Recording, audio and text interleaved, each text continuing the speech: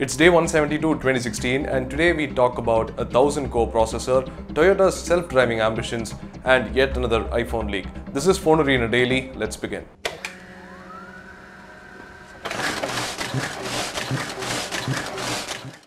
Japanese car manufacturer Toyota has decided to invest $1 billion into developing its own artificial intelligence. This will definitely pave the way for driverless cars for the company, but initially it wants to focus on safety. So it wants to avoid accidents that are beyond one's lane. So usually the AI currently employed in cars like Tesla are like just surrounding the car and it's a limited area of view.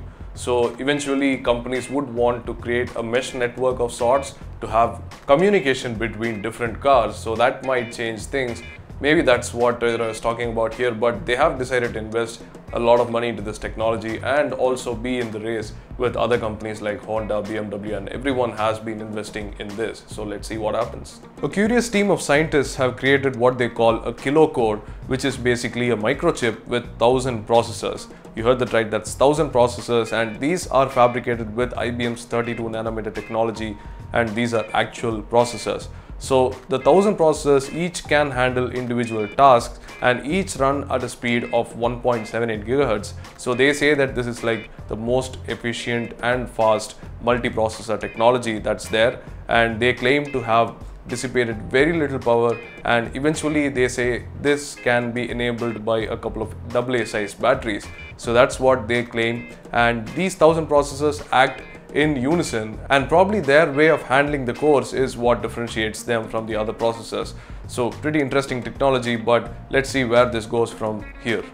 Motorola has tweeted out that the G4 is coming to India on the 22nd of this month.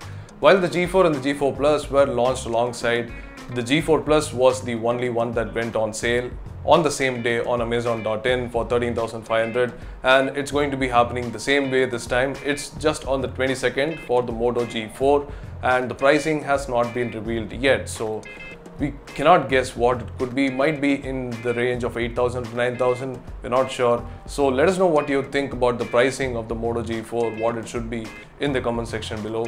And possibly if you have been waiting for the G4, this is the date, mark it down, 22nd of this month. Following a leak from last month, a new leak yet again from China claims that the 3.5mm audio jack will still be intact in the Apple iPhone 7, or at least one of the variants of the Apple iPhone 7.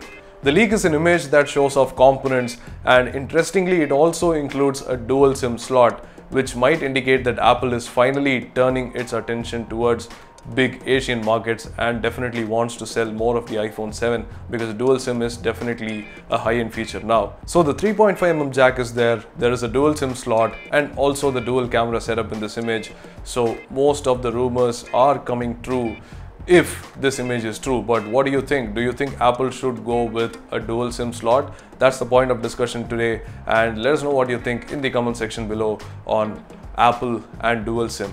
So that's about it for today's show. Check out the deal of the day, which is in the description below, and yeah, we'll catch you later with more technology news. Thanks for watching.